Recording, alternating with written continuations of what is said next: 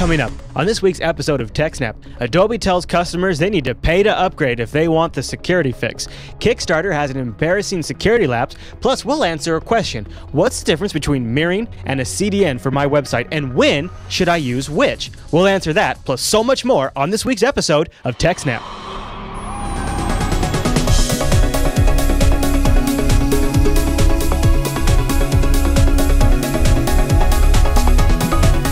Hi everyone, and welcome to TechSNAP. This is episode 58 of Jupiter Broadcasting's weekly Systems Network and Administration podcast. We stream this episode live on May 17th, 2012.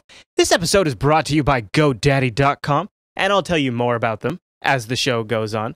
And the live stream is powered by ScaleEngine.com, which is incredibly awesome. My name is Chris, and joining us, like every single week, is our host, the admin, the tech, and the teacher, Alan Jude. Hey there, Alan.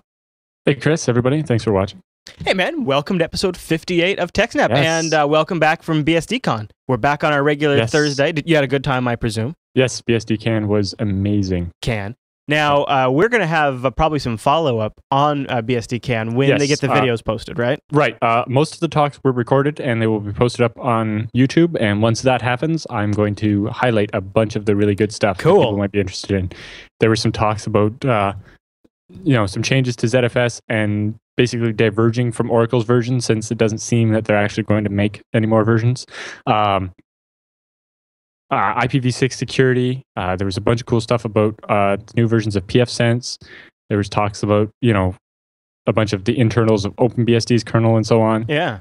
Talks by Kirk McCusick, he's basically been working on BSD file systems for 30 plus years. It's, So a pretty big group of some pretty knowledgeable people. It sounds like you're at one of those where you're rubbing elbows with the people that really know the stuff. Yes, there's talk about the new package system and a lot of BSD specific stuff, but there's a lot of stuff that I think is just generally interesting, like the IPv6 security stuff, or Colin Percival's talk about bug bounties and how to make them work properly. A popular hot topic right now. Well, yeah, okay, well, great. Then I definitely am looking forward to chatting about that. Yes, and I'm looking forward to getting to catch a couple of the talks I missed, because there are 3 tracks running at once. There's like development, hacking, which is just playing with weird stuff, and the sysadmin track. And you can only go to so much. When the 3 of them at the same time, you can only be in one room at a time. Yeah. And like there was a really cool one about using the Atheros networking switches, like the little routers, to actually as a switch, and running FreeBSD on the chip inside of it, and doing all kinds of weird stuff with it. Oh man. And, I cut like the tail 5 minutes of that as I was coming in to watch the next talk. Right. And it's like, I would have liked to know more about that. That's cool. They're going to post those. Well, we've got a great show today. Some interesting news stories, and also some roundup that some of it's I'm a little upset about. It's an update to the NDAA that's going in place, and they're putting new cybersecurity provisions in there. And we're going to talk about that towards the end of the show. Before we go, though, because if you're watching this right now, I'm not sure when you'll be watching this. You might be watching it late Thursday night, and you still have time, because I'm very excited to say that our new show, Unfilter, will premiere live tonight. Of course, if you can't catch it live tonight, it's Thursday night at around 7:30 p.m. Pacific. It's going to be available for download Monday morning. It's Jupiter Broadcasting's newest show, and there's some angles to topics that are covered in TechSNAP that will be talked about in Unfilter. Some of a different track on some of them, and I think if you like these types of shows, you're really going to love Unfilter, and it's going to be co-hosted by 2 new names to the network that you will have never met before, but they're a couple of great guys. Yep, some fresh blood here on the network, and of course, including myself. So check out Unfilter. If you're watching this after Thursday, you can download it starting May 21st. That'll be Monday morning over at JupiterBroadcasting.com. We're really excited. It's a really ambitious show, and we've been working on it. I've never worked so hard on a show behind the scenes before launch. Like every show we do, every time it takes me more and more, thought and process, because I learn each time. And this show is, I've literally been just at the drawing board since early December, all through Christmas, all through the New Year's, through my birthday, through all kinds of stuff, through family birthdays, thinking about this show so much and putting it together and working on like the filterfree.me blog that I've been running for a little while now, sort of building a back catalog of stories for the show and analysis. It's been it's exciting to get so close, and to have it go live tonight is It's pretty exhilarating. But all right, Alan, well, enough about that. Yes. Enough about all that stuff. Why don't we talk about our first news story today, which I have absolutely no idea. Although the term, the terms kicking around are credit card leak from a major credit card processor. It sounds like it's a bad story. Tell me what's going on. Yep. So a credit card processor, a big one called Global Payments, was breached and a number of cards were leaked. But it also turns out that some of the cards that were leaked were actually the debit cards, like the Visa debit cards. And it resulted in some interesting use of those stolen cards. And I thought the details were pretty interesting and people might find it fascinating. Yeah. So Global Payments, which is a very large credit card processing firm, was breached sometime before March of this year. And it was a fairly big story when they were. I think we talked about it a bit. But they say as many as 1.5 million cards could have been leaked. Although some industry analysts that have been looking at this say the number could be a lot closer to 7 million cards that were leaked. That's a pretty big difference. Yeah. So it was originally believed that the breach occurred sometime in January or February of 2012. But there's some evidence suggesting that it could have started as far back as June of 2011. Oh, you're kidding. So that's probably why that large disparity on the number of cards that could have been compromised comes from. Yep. So Global Payments, the company that was compromised, claims that they self-discovered and self-reported the compromise. Right? So they figured out they had been hacked and they started reporting it to Visa and MasterCard and so on. However, a number of banks that detected the fraud before that and reported it to Visa say that they told Visa that the commonality they saw between all the compromised accounts is that they had made purchases at merchants that use Global Payments. In particular, the bank in this article that I linked, they had noticed that the credit cards or all the debit cards that had the fraudulent activity belonged to students that went to a private school and had bought things at the cafe in the school. And that, between all the debit cards that got compromised, it seemed that a lot of them all traced back to the cafe, and that cafe used Global Payments. Yeah, there you go. So that does make it sound like it's, And then, so what appears to have happened is that the debit cards that were compromised were sold to some criminals or whatever, or used by the people that stole them, but most likely instead of doing all the work yourself, you just sell the cards for less money and let people take the risk of actually extracting the value out of the cards and so on. Right. So criminals started using them to defraud stores. So what they would do is they would go into a store like a Safeway or whatever big box type store, and they would buy low denomination prepaid cards and gift cards, like the $10 ones or $20, whatever, right? Then they would go away and reprogram the cards with like the magnetic strips on the cards with the details of the stolen debit cards. It's clever. Right? Yeah. Then they would go back to the store and they would buy high value prepaid cards with the debit card. So that way, if you get all the money out of the debit card right away, and then you can spend the money separately after. Once you have it on a card, that's really clever. So basically, moving the money from the debit card to the prepaid cards. Yeah, and then they would use the prepaid cards to buy big expensive things like TVs and Blu-ray players. And when you say prepaid cards, you mean like they're like prepaid MasterCards, so they could actually use them anywhere that takes MasterCard. Yeah, they're not like store-only cards. A lot of those prepaid cards you can just walk up to an ATM and get cash out of as well. Yeah, so that's actually really clever. See, at first I was thinking like they got like, a gift card just for that store, but no, these are these MasterCards. These are like almost like these things exist for this purpose. I mean, not really. I know, but come on, you got to figure this is extremely clever because normally, the reason why this is not more common and that it's so interesting is that when you buy stored value instruments like these prepaid cards or gift cards or money orders, you're not allowed to purchase those with a credit card because a credit card transaction can be reversed. Right. So you can't go up and buy a money order or a gift card or a prepaid card with a credit card because if you use a stolen credit card, the store would be out the value of the card. Right. So they only accept cash or debit cards. Okay. Because theoretically, use debit card with a PIN number or whatever, and it doesn't. It's not reversible. It's considered more secure. Yeah, I really haven't bought an in real life gift card in years, so you're probably totally right. Because I always buy like Amazon. Well, I had to. I was buying when I moved into this apartment many years ago. I had to have a money order as the basically a guaranteed form of payment for the first month and last month, and I was trying to use my PayPal debit card, which was a prepaid MasterCard as well. So basically, it depended what button you pressed on the machine, whether it would run as a credit card or a debit card. And they wouldn't sell me the bloody money order.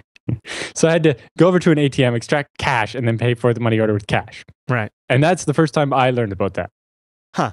And it's because they need that irreversibility. Otherwise, you just walk out of there with money and then reverse the charge on the credit card. Yeah. So, well, okay. So it sounds like there's a little bit of dispute about when it happened, but what's the impact? And the other thing is that Global Payments claims that only Track 2 data was taken from the cards. Track 2? And Track 1 is the one that actually contains like the account holder's name and some of that other information. Oh, okay. And so it makes it harder to use the stolen credit cards, right? Because most places when you put in a credit card also want like the account holder's name and the address verification stuff. And with only Track 2 data, that's you don't get all that. Although not every place does require that. But with the debit cards, the Track 2 data is enough because it has the card number, the expiry date, and that's pretty much all you need with a debit card. Right? Or even a credit card when you're doing an in-person transaction. It's only on the internet where the name part of the card really comes up. And so because of that, basically, they didn't think that only Track 2 data would be useful enough to be exploited like this. But it turns out that if you're clever, you can actually do quite a bit with just Track 2 data. Yeah. So hopefully, now, just a reminder, this is details about a compromise that happened a while ago. This isn't a brand new compromise. Yes. Yeah. Well, I guess that feels like a while ago, but it really isn't that long. I'm sorry. So, okay. Well, any other thoughts on that one? Yeah, but basically I brought it up because of the interesting details that came out about what they did with the stolen cards. Right, yeah. And that how is they managed interesting. to extract money out of them. That's actually a really good idea. I mean, because they didn't just go in and try to use, right? They went and bought low-value cards in order to reprogram them because they needed physical cards to have the credit card or the debit card data on them.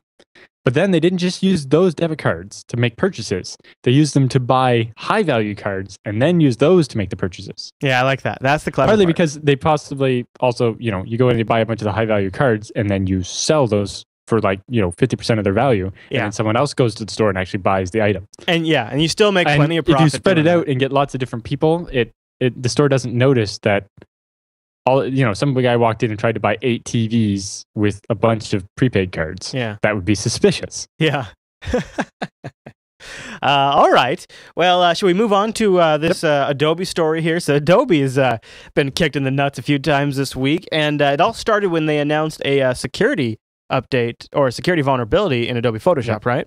So what's going on? Kind of, yeah. Okay. So Adobe issued a release talking about a security flaw in Photoshop CS 5.1 and lower. Basically, every version of Photoshop except for the newest CS6.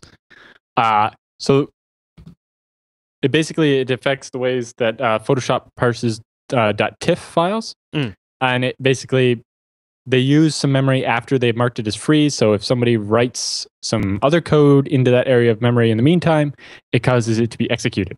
So basically, somebody could specially craft a .tiff file so that when you open it, it infects your machine. Oh, jeez. Basically, takes it over and runs code as if it was the user running Photoshop, which, a lot of people TIFF file. might run that Love it. I love it. Yeah. And it always changes that saying that you'll hear people say a lot where, well, you don't have to worry too much when you back up the data on your computer because data itself can't infect your computer. It has to be something that executes. It's only a picture, right? Yeah, it's not, right. Although it's not the first time we've seen that. Like the Microsoft Advanced Bitmap format, the WBMP or whatever. I remember making viruses for that in my Microsoft security class in college. It's like if you open this file in your web browser, which you could cause Internet Explorer to do just by embedding it in a web page, that's like a 1 pixel by 1 pixel invisible image, it would start the calculator program. Oh, geez, Alan, you're such a hacker. You're just so nefarious. It was a security class. Yeah, I know. Anyway, what made this a bigger news story is that basically the vulnerability was reported to Adobe back in September of 2011. Yeah, okay. And the researchers, after 180 days or 6 months of Adobe not issuing an alert, not making a patch, not doing anything, the researchers publicly disclosed the vulnerability, and that caused Adobe to release their security posting. Okay. Now, the thing that caused a lot of hubbub about it was Adobe's vulnerability announcement basically recommends that users upgrade to Photoshop CS6, which even they note in their security bulletin, you have to pay to upgrade to CS6 from your CS5. So the recommended fix is to upgrade. Yeah, the recommended fix is pay us, and then you can have the patch. Love that.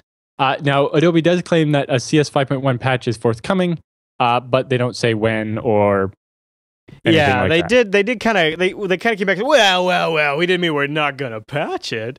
We just meant if you're really worried about it right now, you should probably just pay us. Yeah, it's like we've patched CS6 already, so just buy that. Well, and the thing is CS6 is an iteration of CS5. Which is an iteration of CS5.5 or whatever. Yep. It's so they could. I'm sure that's just a matter of backporting that fix. It's probably not that significant. It's just the TIFF part. So that's probably part. Yeah, and the more concerning part is that they've known about this for 6 months. Yeah, there's plenty of time to make a patch. Yeah, and there's a proof of concept exploits out there now. Yes, so there's a proof of concept exploit that you can use to actually exploit vulnerable versions.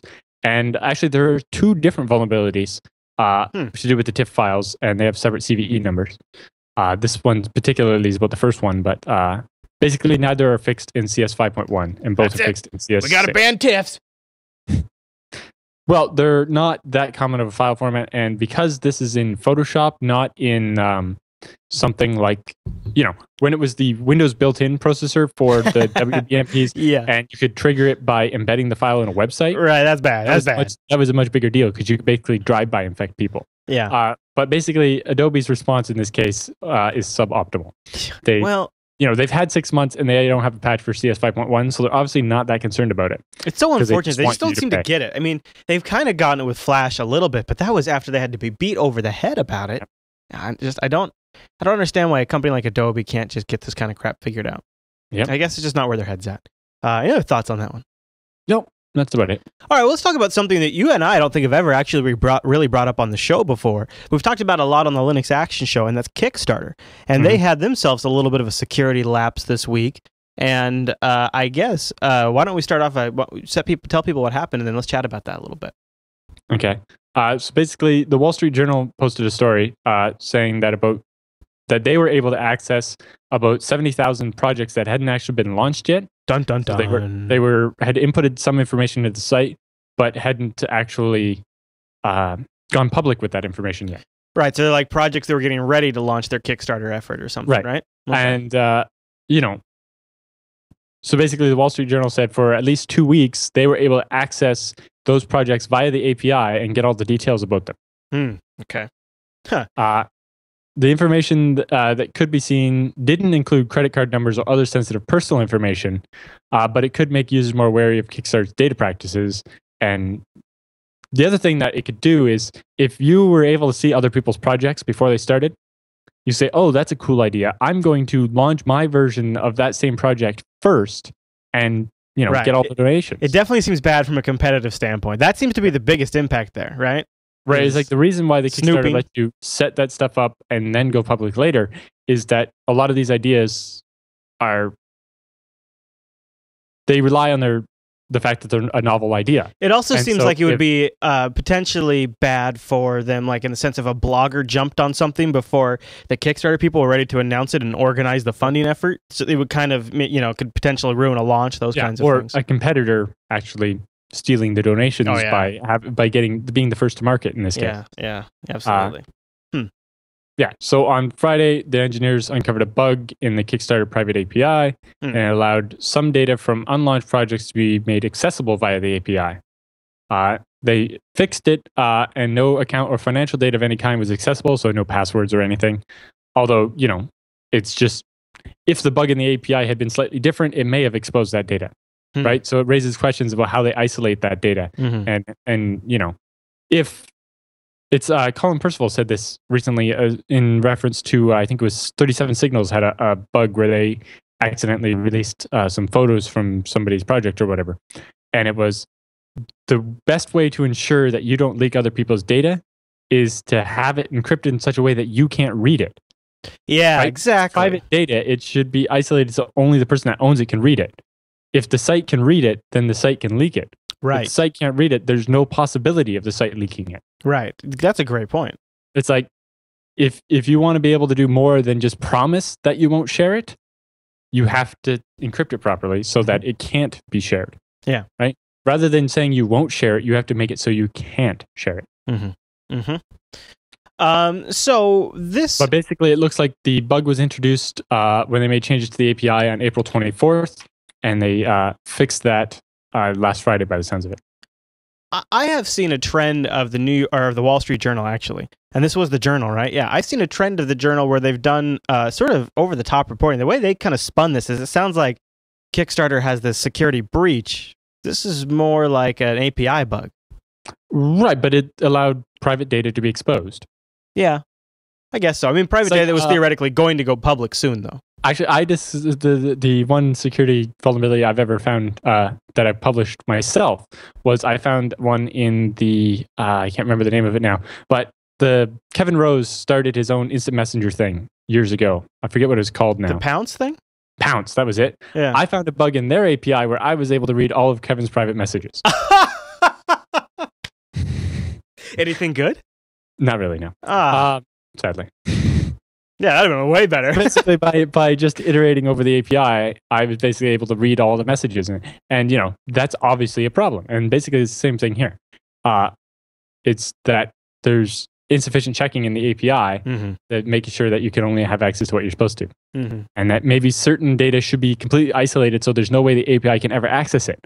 Right? Rather than saying rather than enforcing what you can access via the API in the API, because the API could have a bug, you need to have almost physical separation of some of the data so that it can't accidentally be exposed. You speak the truth, sir. You really do. Like actually in our project, Wagos, when I engineered that, we store private data and public data in entirely separate databases. Actually, the private data is actually a MySQL database and the public data is a Mongo database.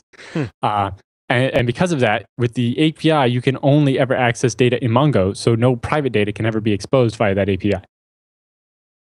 Nice. Okay. It's not always possible to do it quite like that. It's just designed, engineered in. And it's engineered in. It just happened to work out for that project. It's obviously not something you can blanket apply to just anything. But what are your general thoughts about Kickstarter? You think it's a cool idea? Can you use it up in Canada, or is it a US only thing? I don't actually know. I think it might be US only, but I don't know for sure. I like the idea myself because it to me, as somebody, like if, today if I was going to launch Jupiter Broadcasting at ground zero, I think a Kickstarter would be an awesome way for me to get something off the ground without having to take investor money. Like in order to get to the level I'm at now, I would have to receive investor funds. And I don't want to ever do that because then I have to be held accountable to that person, and they have control in a way that Kickstarter gives control back to the users, the end users. And that's what I really like about it. And I think it's got a lot of potential for open source development. Yeah. Like I've maybe one day something like a Linux video editor type thing could be in there that would, get enough people to fund the developer so we could work on it for a year or something. Yeah. And the BSD projects, if I kind of had something like this for a while, right? There's the FreeBSD Foundation, which collects donations and sponsorship from companies and then uses that to sponsor projects. Like they just did one to build the Intel video drivers into FreeBSD so that if you have a newer Intel machine, like laptop or machine that has the fancy integrated graphics, they'll be able to have 3D acceleration in X and so on. I like that. I like that. They also sponsor the developers to be able to go to these conferences and meet each other and so on. Yeah, okay. It's basically just a more organized version of this. And, as Kickstarter has this place where you don't want a board to be deciding what to do with the money. And you want a large crowd, right? You want maybe you want thousands of people doing $5 things or $10 things or something like that. Yeah. All right, Alan, any other thoughts on that story? No, that's about it. All right, then. Well, let's take a moment and say thank you to GoDaddy.com for sponsoring this week's episode of TechSNAP. We have a great deal for the month of May. It ends May 31st. If you use the code 25May7, that's 25May7, you'll save 25% off your entire order. But here's what's better, and I really want to tell you about this offer because if this does apply to you, this seems like one of those moments that you could seize an opportunity and save a lot of money to get something rolling, and that is the GoDaddy Reseller Program. We are offering 50% off, and it expires on May 24th. This is recording on May 17th. So if you're watching this, you have until next Thursday. So by the time we won't be able to offer this next week. 50% off the reseller program. Now, what is the reseller program? And again, this is for the pro or the super reseller accounts. The reseller program is a one-stop spot to go get completely set up to do some kind of flexible shopping cart. And you can do things like you can use GoDaddy's pre-designed templates that they have for sites. You can actually really get going quite fast. They have a total back-end system that you can use that takes care of tax and commission payment information. So that's really nice. Does the credit card processing for you, which I think you guys know how great that is. A very nice back-end inventory management, so you can dynamically edit prices, update inventory, things like that. And the inventory can be all sorts of things. I love how flexible it is. So if you want to do something from Printfection and something from an Amazon affiliate store and something from Cafe Press, throw them all in here. You want to ship something yourself directly, maybe some DVDs, some CDs, put them in here. It gives you analytics, stats, gives you overall sales reports. I really love if you use like Commission Junction and things like that. This is a great way to set up a storefront for that stuff, and it'll give you your commission reports. And of course, on top of all that, what's really great is not only are you going to get 50% off if you use our code 50RES4, and again, that's code 50RES4. You also get a ton of great free extras. And I don't know how long they'll be offering those, but like I mentioned, the pre-built website. But I like the things like the SEO optimization and SEO suggestions. They'll give a little scan and give you some ideas so that way you rank a little better. The integrated shopping cart, they'll do SSL certificates for you. And of course, they're bundling in the web hosting as well. So you can go there, you can get the domain, you get the hosting for it, you get your SSL certificate, you get your shopping cart code, and they'll also give you $100 of Google AdWords credit. That's I think they give you a Facebook ad credit as well. Yep. So you actually, and if you, depending on what you're selling, the Facebook ad credits, I would actually recommend pretty heavily because the way Facebook ad system works is you can target a lot more specifically because people enter all their data into Facebook. So Facebook can be like, you want to target people between this age and this age that say they liked this or went to this school or whatever. Whereas with Google guesses how old you are, but... So check this out. So I ran one time. I figured I'd just give an experiment. I'll run an ad for Stoked. And just to experiment, I was able to target very specific age ranges. I could do different ads for different sexes. I could quantify that I want them to be a Star Trek fan over a certain age and not above a certain age. I mean, I can really nail it down to it's pretty interesting stuff. So check that out. And thanks to GoDaddy. Again, if you want to get that 50% off the reseller, it's 50RES4. If you just want to save 25% on your entire shopping session, it's 25May7. And that's for new customers, that last one. So thanks to GoDaddy for sponsoring this week's episode of TechSNAP. All right, Alan. Well, I think that means it's time for the TechSNAP feedback.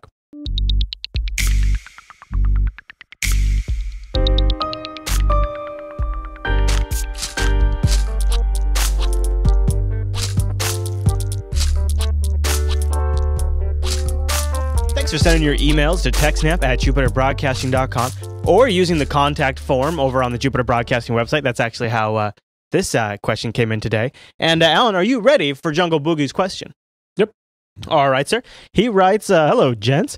I thought about a new question for TechSNAP website mirrors. While most of the TechSNAP audiences probably could figure out what it is, could you explain how it's different than a CDN like ScaleEngine.com and how mirrors are updated? Is it rsync? Are mirrors mostly geographically based, or would it make sense to plan it some other way? Do mirrored websites also have their own name servers, or is it common just to use a name server of the root domain? All my best, a Jungle Boogie, who is often in the chat room. The biggest difference is mirrors are usually donated, and a CDN is usually paid for. Oh, okay. That's the first major difference. Right. A lot of times mirrors have their own host names, although sometimes they don't, or sometimes there's an alias. For example, FreeBSD has mirrors. ftp.freebsd.org is the main one, and then there's like FTP1, FTP2, FTP3, or FTP2.us and FTP4.de for different countries and so on. And most of those mirrors are donated by large ISPs or universities. And yeah, so FreeBSD doesn't actually pay for CDN anywhere. They just, mirrors are donated to them. And then, yes, the mirrors are usually updated with one of a couple different ways. rsync is popular because you're moving only the differences. Okay. You can also, wget can do mirroring when you don't actually have access to the site you're trying to mirror. It basically spiders the site and downloads the content. It's a little different. Yeah, it acts like an HTTP client. Just right. Yeah. And then some of them, there's other ways. A lot of them use something like CVS to actually check out code or whatever. It depends on what the content is, which system works best. And also how much access you have from the site that you're mirroring, right? Are they, some of them, the master site will push out to the mirrors. Some of them, the mirrors will pull and so on. Right. So the CDNs usually work a little differently. There are basically two types of configuration for CDN. There's push and pull. With push, it's kind of like Amazon's S3, or you can do it with Scale Engine does both, but we mostly do pull. So with a push type CDN, you would upload the files to the CDN. So that's what Chris does with the episodes of TechSNAP and so on. He uploads them to us, and then we actually pull them from the rest of the CDN. Right. But that's beside the point. And then so on most of our edge servers, we don't ever push content to the edge. The first time somebody requests the next episode, this episode of TechSNAP, the first time somebody in Germany requests it, it goes to one of our German servers and says, I want, TechSNAP episode 58. And the server's like, well, I don't have that. So it then calls our storage server in Toronto, where that episode happens to be sitting on a ZFS array, and then it copies it across, and it will keep a copy in an LRU cache, or least recently used. So then what happens is it delivers the file to you. And then later, a second person wants it and it delivers it to them and so on. So every time after the first, it doesn't have to refetch it from Toronto. Right. And that works well. But eventually, we run out of space in Germany. So then what happens is when you request some file that's bigger than the amount of free space left, it goes through and finds the file that was used the longest ago. So the file that nobody's asked for in the most amount of time, and deletes that. And keeps doing that until there's enough room to suck in the next file. Okay. And so that's how. So with a mirror, you would keep everything. Right. Right. Like a mirror is usually all of the files forever, and then and mirrors usually also sync. So if something gets deleted from the master, it also gets deleted from the mirror. Whereas the CDN doesn't actually know if you've deleted a file from TechSNAP. Well, you and so use our API and actually do a purge to delete stuff from the edges. Okay. Now, so the way I think of it too is like in terms of Jupyter Broadcasting, we utilize both, right? A mirror is what I use to. Every now and then do a complete mirrored backup of the entire website, and I mirror that and I archive and I back it up. But the CDN is how we distribute things like our image files, our CSS layout, our obviously the video downloads, audio downloads, all that stuff is distributed via CDN. So that way it frees up the website to handle the traffic. That's another thing that's different is mirrors are usually used manually. Right when you have mirrors in like for Linux or whatever, you pick one manually as a human thought process and then use that. With the CDN, our global server load balancer decides which server to send you to. Right. There's one consistent URL, and then it decides where to direct the traffic. So that's another thing that's a little bit different. Yeah. So there you go, Jungle Boogie. Hopefully that sets you down the right path and answers your questions. And of course, you can send in your questions just like Jungle did. Now, we don't always get to everybody's questions, but we do try. So if you missed some yours, good questions in the back catalog that I'm going to try to get to as well. Yeah, so maybe one of these days we'll do like a feedback-heavy episode or something to try to catch up a little bit. I apologize. One thing we are doing is some questions that are not very technical that go into some of our shows. We're answering those in the faux show, which is... In the mailbag segment. Yeah, in the mailbag segment, which is kind of getting a lot of those that don't otherwise get covered in the show. So you can always check that too if you don't hear your question answered. All right, Alan. Well, with all that done, I think it's time for the TechSNAP Roundup.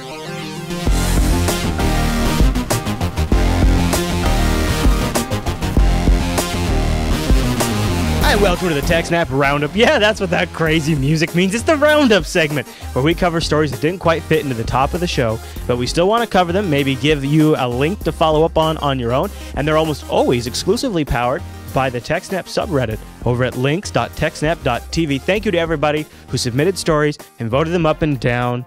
I love this part of the show. It's always one of my favorite segments. Alan, are you ready for the first Roundup story? I believe it is yours, yes, sir. It is mine. All right, take it away. So a company called Runcore has developed an SSD that can self-destruct. You would like this. It has two options. The first one causes it to overwrite itself with garbage, random noise, so that erases all the content on the drive. But obviously, even with an SSD, that takes a couple of minutes or whatever. So in a real emergency, it has a button that basically overvolts all the NAND chips and, as we like to say in the tech industry, it lets the smoke out. So this is like this message may self-destruct. It can actually self-destruct. Yeah, it was originally developed for the military. The idea being, if you have, the sensitive electronics in airplanes or missiles or drones, for example. We covered the story a couple months ago when the Iranians managed to confuse an American drone and make it land. Right. And they've managed to get all the electronics. If that drone had its electronics stored in a system where the SSD, all the operating code could self-destruct. That'd be very, that'd be very good. And so basically it has these two options. The first one allows it to just erase all the data if you have enough time. And that means that, you can you don't lose the drive. You can reformat it and use the drive again later. Although if it's critical, you can make it literally fry itself. That's kind of neat. I got to be honest with you. Oh, they have a video of it. Should I? It kind of makes me wonder how that gets past the consumer testing. Yeah, it's probably going to be. You could probably only use it for limited use cases. They can't. Are they going to be able to sell it to? I'm not sure. I'm watching their video to see if it actually starts. Okay, so they got a gal here. She's giving us a demo, but she's just teasing me with the talkie talk. She actually hasn't destroyed anything yet. They have they have it hooked up to a little shuttle PC, and she's got a little clicker button. It looks like it's. I think she's got like a little clicker for the self-destruct. Mm-hmm. Oh, I already did it. I skipped it. All right, so here we go. Oh, she did it. So it doesn't actually make a big smoke. It's not a big stink. She already did it. But when she opens it up, Alan, the actual chips look burnt. Yep. That's what happens when you put too much voltage to them. Yeah. Oh, look at this. They got a little demo of it. Oh, this is... Okay, honestly, I kind of would like this in my laptop. Especially like you've entered the wrong password too many times. I mean, it'd be a very expensive mistake if it was a mistake, but I like the peace of mind. I don't know what the hell I'd need to protect, though. That seems a little overkill, actually. But, it's just an interesting idea. And, seems cool.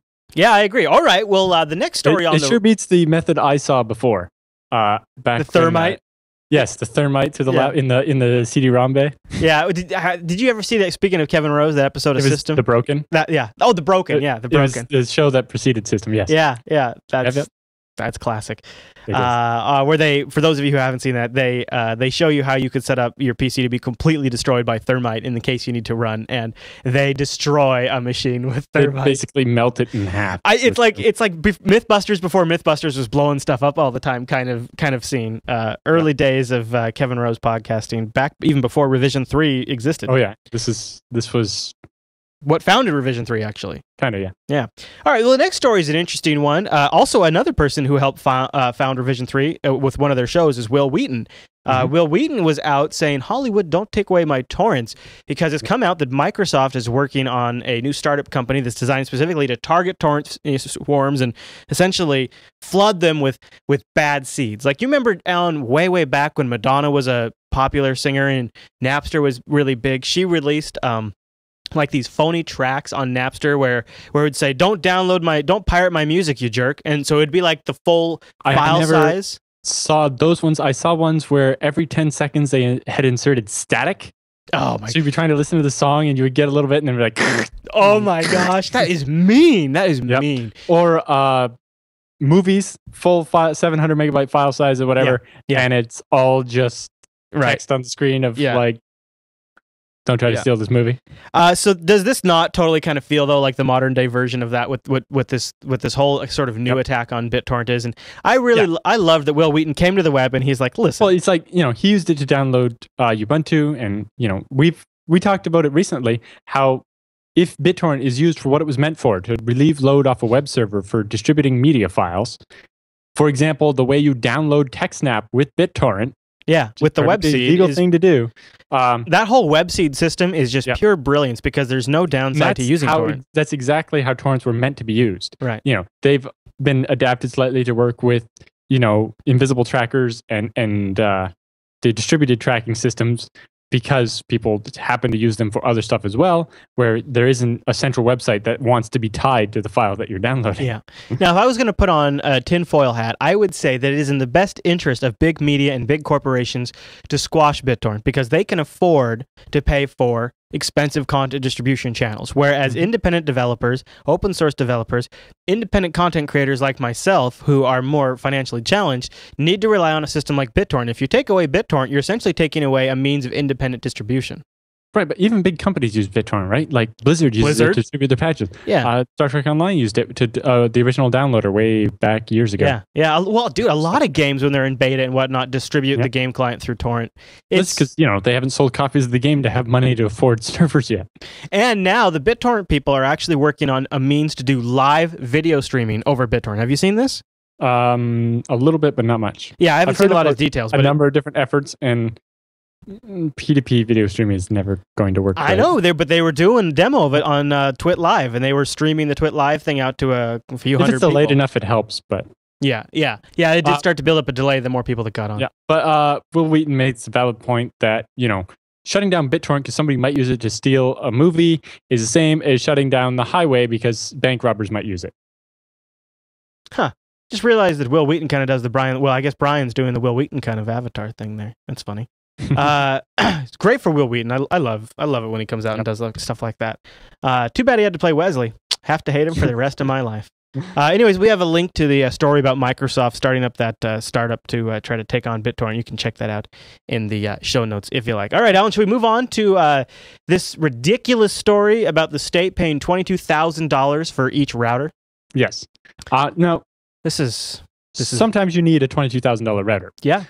If you're a library in a rural area that has 4 computers, you do not need a $22,000 router. No, this is ridiculous. I read through this article, and I have to tell you. So, what happened was there was a federal stimulus grant, and they got $126 million from it, and they spent $24 million of it on routers. And we're talking literally routers that they equipped with fiber connections for locations that don't have fiber internet connectivity.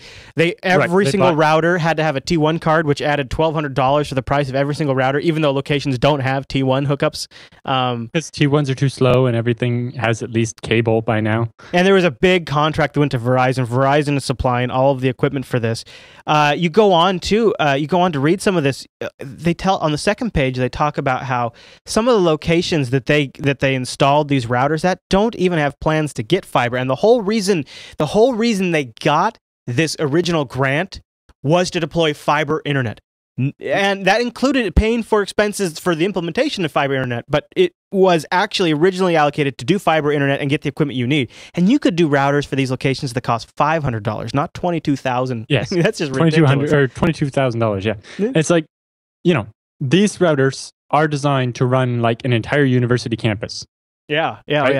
Basically, the reporters talked to Cisco, and Cisco says you're insane if you have less than 500 machines using this router. Right. Yeah, it's an enterprise-grade router. Yeah, and they installed them in a library that has 4 computers. Not only that, but they didn't even pay a fair market price. So you can get, at an online retailer, you could pick up a new Cisco 3945 router for around $5,800, right? Yep. So they paid a premium on top of that, plus they installed all the add-ons like the T1 cards and stuff. SPF or SFP optical things, and then the T1 cards. And basically, they bought all the equipment to support every possible option at every possible site. And this is in Virginia, which is it definitely seems West like Virginia. Whichever vendor was selling the Cisco gear had a sweet deal.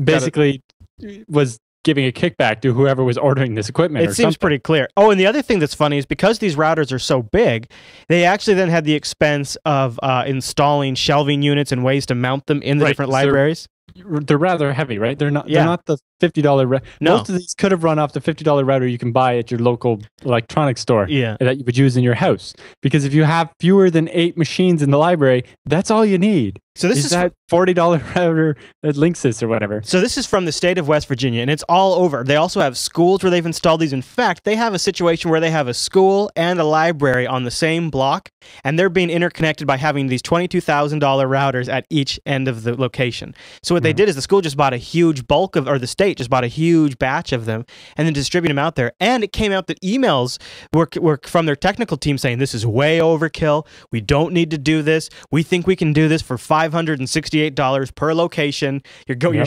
shooting it. And they came back and said, no, we want every location to have the same equal opportunity as every other location. So they're all getting the same equipment. And they're like, oh, we want these not to be out of date in 5 years. It's like, it's a router. I know. And in 5 years, things are going to be different enough that that router is going to be just as out of date. See, this is typical government technology approach where we want every location to have the same access. So we're going to do the same equipment, even though different locations require different hardware. And on top of that, we have to buy now for the next 10 years because we might not get funding again. So we have to buy it now. And this is definitely how school works: is we got to use this grant while we can.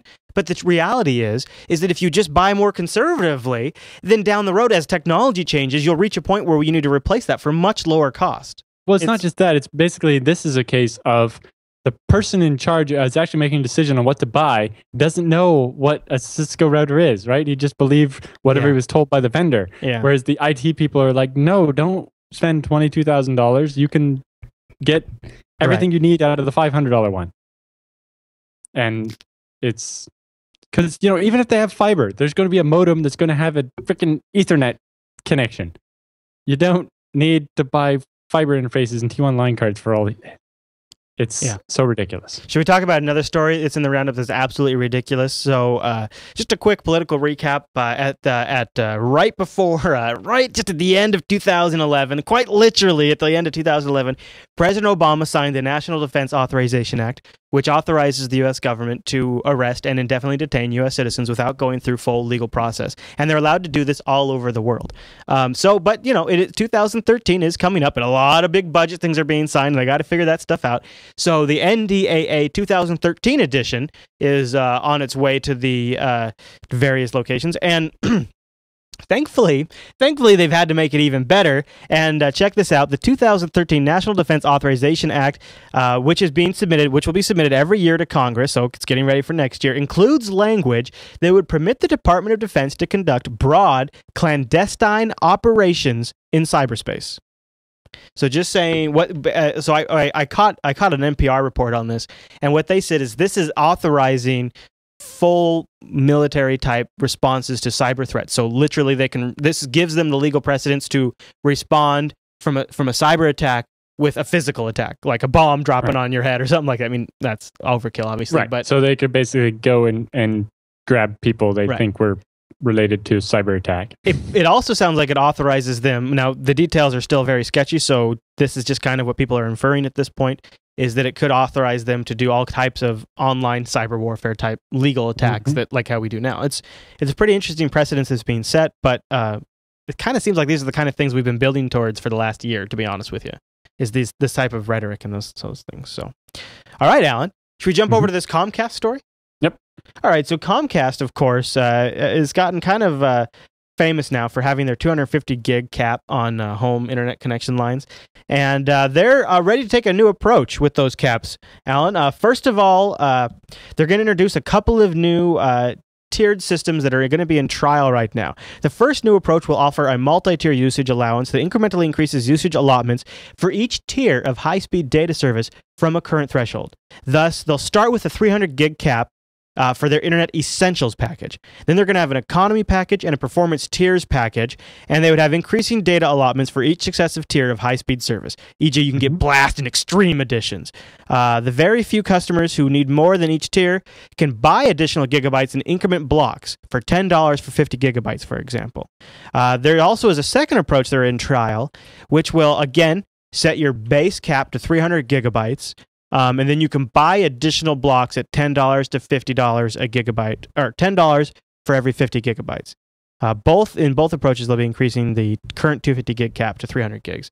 Yep. So what this reminds me of is like tiered cell phone service plans. Yeah. We have pretty much the same thing here in Canada, except we get a lot less bandwidth. Like your base package is lucky to include 50 gigabytes a month. Oh my gosh, I just hate this. I'm paying over $120 a month just to be able to do 250 gigabytes. So I mean, like I do an insane amount of transfer because not only do I have the 24/7 live stream going, but we don't have TV service. So any TV we watch or movies we watch are all streamed to us. Then I do all the productions of these shows with HD versions and mobile versions and audio versions that I'm uploading and downloading every single day. I would literally have a serious crimp in my business with a cap, and I hate the idea of these tiered plans. You can get the Blast Edition where you get this, and then if you do over, we'll charge you an overage fee of $10 for every 50 gigabytes. And you know they're just looking over at AT&T and Verizon and the other cell companies and going, "Ooh, I see what they're doing there. They're making billions." And you know the same thing was proposed here and got shut down a little bit, specifically because $10 for 50 gigabytes isn't that bad. That's 20 cents a gigabyte. It's a little high, but that's not unreasonable. Here they were talking $2 per gigabyte. So, and of course, that would be $100 for 50. It's always gigabytes. good. It's always good to keep in mind too that Xfinity, the Xfinity services will not be subject to these caps. Counted against your cap. Yeah. But basically, in the CDN business, Scale Engine only charges 9 cents a gigabyte for streaming video, and actually for regular edge distribution, the price is as low as 6 cents a gigabyte. Which is ridiculously cheap. That's basically at Comcast scale, they could sell you that bandwidth a lot cheaper. Yeah, that is what drives me nuts, is what people are used to thinking about it in terms of having to pay for bandwidth, but Comcast owns a lot of this infrastructure. They own a lot of these major connections, and they have deals in place so that providers who are using their network a lot, like i.e. Netflix, they're paying Comcast money. So they're making money on both ends here. It's not like Comcast is hard up and they're losing money. Netflix wouldn't have a deal directly with Comcast because Netflix uses Limelight or Level 3, I forget. Right. Something. But right. The CDN, But yeah, the way the internet bandwidth works is kind of weird.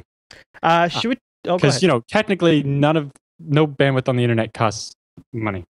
Yeah, well, the bandwidth is a scarce thing. There's only so many bits in the world, Alan. Don't you know? Once we use up all our bits, there's only so much capacity. But and the idea behind that is that by paying for that capacity, you pay for them to get more of it and to maintain it. Just a lot of times they don't. Yeah, I like their token 50 gigabyte cap increase too. What a joke! In 4 years, a 50 gig cap. Give me a break. Hey, most people here are lucky to get 50 gigs. It worries me because how are we going to distribute? Is starting to get that's enough to be able to download all the Jupiter Broadcasting shows now. I guess in a month, right? All right, well, let's go to this next roundup. Content, right? Let's go to this next roundup story because not everybody's a Comcast user, so they don't care. But basically, 50 gigabytes would be enough to watch, 8 or so Netflix movies in a month. Maybe a couple more than that. No, it'd be more than that. More like 20. So you could watch a Netflix movie every night of the week, but not the weekends. Please, Comcast, can I have some more internet? Don't use up all of my bits, Comcast, please. That's stupid. Let's talk about some more stupid ISP stuff. You have a good story in here. New report lists the top 10 legitimate sites blocked by UK adult content filters. Yeah. So basically, in the UK, they're trying to introduce this porn filter for the regular internet, but right now it only applies to mobile. Think of the children, Alan. Think of the children. The Open Rights Group did a study and found 10 very legitimate sites that are being blocked by the system because you can't block things on the internet because there will be more false positives than false negatives. Yeah. ehow.com. That's interesting. Biasedbbc.blogspot. So they blocked somebody's blog who likes to call out the BBC because it's a hate site, they say. Or, it's like eHow. It's like, what if I need to learn how to tie my tie? Yeah. You're blocking this on my cell phone. Yeah, I guess I got an email from a viewer who says their work blocks it because of our content, and I can't think of what that would be, but they say they blocked Jupiter Broadcasting. It's crazy. It's crazy, Alan. Well, there you go. Do we have anything else in the show? Nope, that's about it. All right, so there you have it, everyone. There's this week's episode of TechSNAP. If you are one of the many people who shops over at Amazon or Newegg, or some sites like that, I would like to remind you that we do have an affiliate program. If you go over to jupiterbroadcasting.com and you scroll all the way down to the bottom of our website, down there you will see links for Amazon US, UK, Newegg. Somebody just got themselves a sweet rig off of Newegg. I get so jealous because there's no like identification information, but I'll see like what items sell well. And this guy just had this sweet machine that he just got, and he did that through Newegg. Somebody bought their significant other an engagement ring through Amazon. You guys, thank you for supporting us. Literally, you're keeping the lights on. So if you could, before you shop at Amazon or Newegg or ThinkGeek or Best Buy or Audible or Gamefly, please consider using our affiliate links at the bottom. You just have to click there, and then it tags your entire shopping session. You can also grab that Chrome extension, and it just does it for you. Because I need to go to ThinkGeek. Lesson number 1 from my trip was that I need that headband earbud thing from ThinkGeek. Yeah. Because trying to listen to audiobooks while you're sleeping when you can't use speakers. Oh yeah. Very handy to have that. You know what I have is I have an underspeaker, a little soft. I have an underpillow soft speaker that I slide underneath my sheet. So it's not exactly under my pillow. It's underneath my bed sheet, and then so that way it doesn't, slide around. Love it, and it resonates into the pillow, and it makes the pillow kind of a quiet sound chamber. So I love it. I got mine. That's an interesting idea too. I got mine from Amazon. Basically, trying to use earbuds in sleep was annoying. It's a pain in the butt because the headband thing would be great. Yeah, the headband works well too, and it keeps your head warm. Also, if you don't use any of those shopping sites, but you still want to help us out, we do have jupiterbroadcasting.com/donate, and we've seen a big drop in our donations in the last 30 days. So I am putting a request out for anybody who might want to consider a monthly $2, $5, or $10 a month donation to support the network. I would much appreciate it, and you can do that over at jupiterbroadcasting.com/donate. You can also set up custom specifieds. You can say, well, I'll do X amount for a certain amount of time. If you think, you could afford to do it for a little while, but you don't want to commit to anything too long, you can do that. And much appreciated to everyone who supports the network. With all those PayPal subscriptions, you can log into your PayPal account and cancel it at any time. There's no commitment, actually. Yeah, PayPal's super easy about that. That's what I like. All right, Alan. Well, thanks for the great show. We'll see you right back here. We do TechSNAP live every single Thursday at 1 p.m. Pacific over at jblive.tv, which is 4 p.m. Eastern, 2000 UTC. Boom! And of course, we also stream it over at jblive.am. If you're like at your cubicle or something and they don't want you streaming video, but you still want to listen in, go to JB Live. Audio only that way. I also try to set the bitrate low enough that it still sounds good, but we should work over 3G. So if you're driving down and stuck in traffic and you've got like an audio jack for your smartphone or something, you can stream it that way and listen while you drive. And there's always something on that stream. So if you're just bored in traffic and want to tune in, if we're not live, there's reruns playing, so you can just catch something midstream. So, all right, Alan. Well, thanks very much. And thank you to everyone for tuning into this week's episode of TechSNAP. And we'll see you right back here next week.